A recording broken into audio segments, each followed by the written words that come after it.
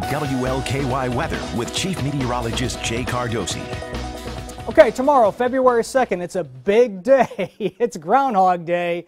And you know what? Legend has it, if Punxsutawney Phil sees his shadow bright and early tomorrow morning, 6 more weeks of winter is expected. If no shadow, well, spring is just around the corner. I just want to throw this tidbit out, though. Did you know that since 1900, Phil has only seen his shadow a handful of times? Bottom line, the forecast for 6 more weeks of winter has happened 99 times. In other words, 86% of the time, Phil usually forecasts a full 6 more weeks of winter. We're just going to have to wait and see what happens. I can tell you this, as we look ahead to next week, there are signs, not this week, but next week. By next Wednesday, some of the coldest air of the season so far may be pushing down into the central and eastern United States. A bitterly cold outbreak will become possible by Wednesday of next week. We're just going to have to wait and see how this develops, but just know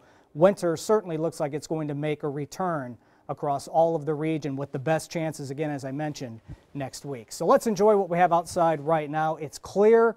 It's nice out there, not quite as warm as yesterday or Saturday, but we'll take it. 52 to 55 is the range. Humidity 45%. We have a north breeze in here right now, between 5 and 10 miles per hour. Lots of numbers in the 40s and or 50s across a good chunk of the Ohio Valley. These numbers are above average for the time of year, and as we roll through tonight, things will stay very, very quiet weather-wise, even into tomorrow morning. No problems whatsoever.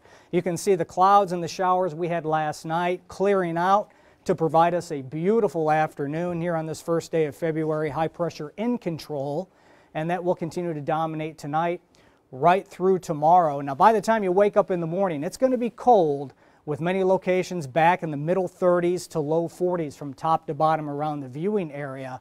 But we're expecting huge changes just tomorrow alone, and here's why. We're watching this big storm system now starting to crank up in the desert southwest, the Four Corners region, arcing out into the front range of the Rockies, already producing a lot of heavy snow. Blizzard conditions, by the way, expected for places like Omaha, Sioux City, up to near Des Moines, possibly the Twin Cities, as this storm system really starts to crank up. This guy will continue to lift its way off towards the northeast. We will not see the wintry weather from this one. In fact, we're going to be in the spring-like air by this time tomorrow, and that could lead to a few strong, if not severe, storms by tomorrow evening. So let's break it down for you hour by hour.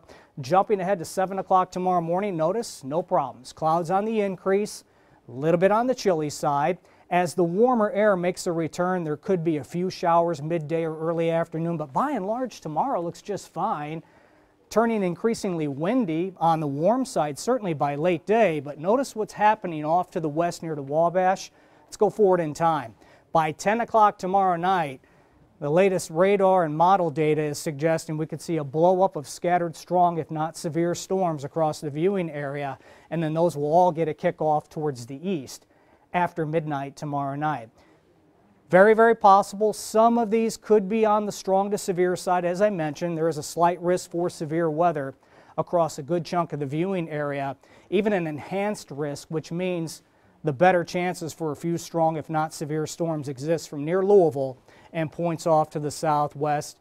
Damaging wind gusts, the primary threats, although there could be an isolated weak tornado spin-up. The best chances for that would be southwest of Louisville. We'll definitely keep you posted through the day tomorrow. You can get the latest forecast online, WLKY.com, also through all the mobile platforms as well. So here's the forecast. 50s back through the 40s, increasing clouds, especially after midnight.